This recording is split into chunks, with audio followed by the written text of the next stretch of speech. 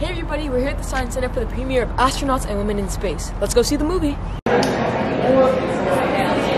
preparing the movie.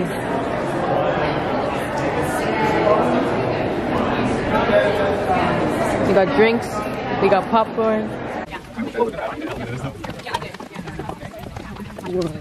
Yeah. Yeah, I did. Whoa. Yeah. This is so cool. Omnimax, yeah, it's like a spear.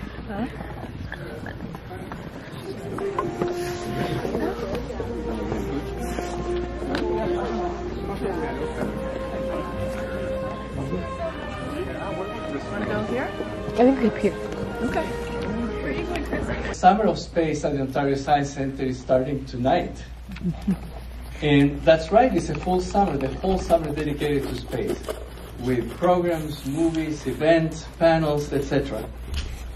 And because you know, science centers and space exploration have a lot in common. For starters, the mission for our science center is to inspire passion for the human adventure of discovery. And I think you'll agree with me that the moon landing qualifies as the biggest human adventure of discovery ever.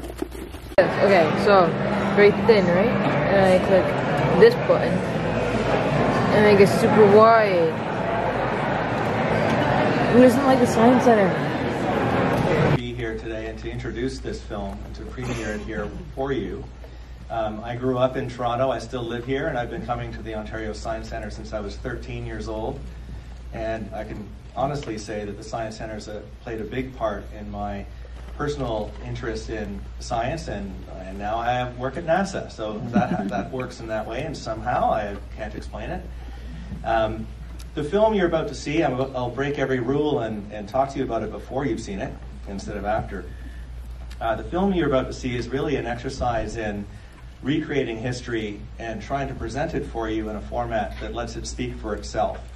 There's no modern narration, there are no interviews with anybody. All of the footage you're about to see was completely silent. And it was part of my job to help synchronize newly restored audio from tapes that had not been heard in 50 years, that have been in the National Archives all that time, to synchronize the voices that were spoken into the mission control microphones with the silent footage that was shot in mission control. So a lot of people, when they see this film, they say, how come I haven't seen this before? It's because it hasn't been assembled before. You're about to see it today. Another big part of this film is the discovery of 65 millimeter negative footage in the National Archives that has been very carefully stored but not well understood for the last 50 years. We are going to donate back all of the raw footage back to the National Archives in digital format so that nobody ever has to do that again. So I hope you do enjoy feeling like you're being dropped into history and you are a fly on the wall in 1969 on a sweaty morning.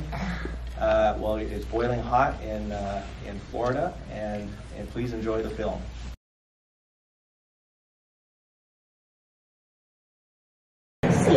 Everybody, we're here at the new astronaut exhibit in the Science Center.